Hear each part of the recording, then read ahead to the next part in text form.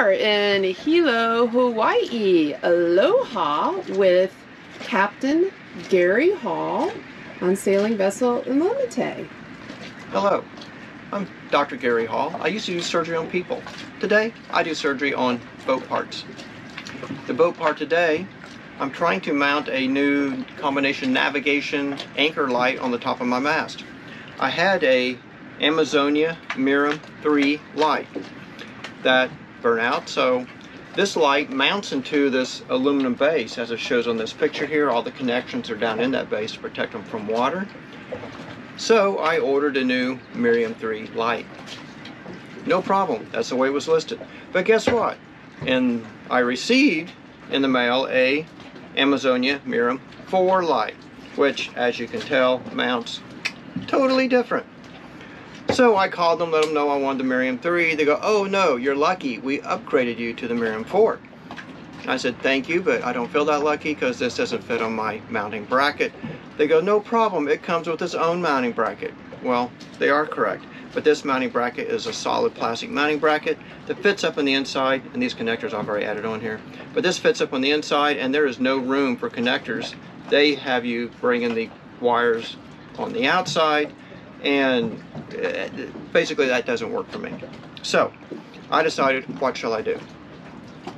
So I took this solid block of plastic that they provided as the base. It has the wires from the mast will come up through the hole, and there's 3 screw holes. I wanted to make room for the connectors, so I took a 1 1/4 inch wood bit, which I just happen to have aboard, and I used that to drill out approximately 1 centimeter worth of this base, which made room then for these connectors to lay.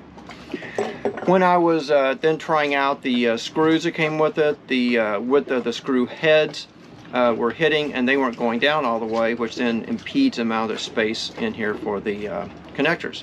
Therefore, I used a 115 burr drill tool, I'm not sure what they got, a cutting tool, for my Dremel tool, and that then drilled out just the perfect little space on each of these 3 for the screw heads to fit down flush, and that gives me enough room, I think, for the connectors of the wire.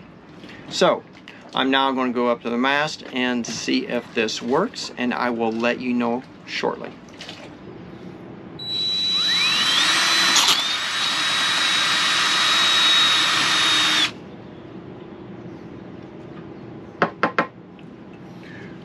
So, as I always figured, one trip up the mast is not going to do it. I went up the mast and tried to fasten this over the wires that come up through, and they have a rather large amount of insulation around them. It wouldn't fit through the hole, and so this would not set down flat on the top of the mast. So, got out another trusty wood bit, because it's the biggest one I have, and drilled out this hole a little bit, and so now we shall see if it will all work. Stay tuned. I'm happy to report that everything fit perfectly and is working perfectly. So that is good. However, I do still need to take one more trip up the mast, and because I forgot to bring Tef gel with me. The screws that come with this new mounting bracket are stainless steel, and I did have aluminum screws. So I'm going to put some Tef gel on those.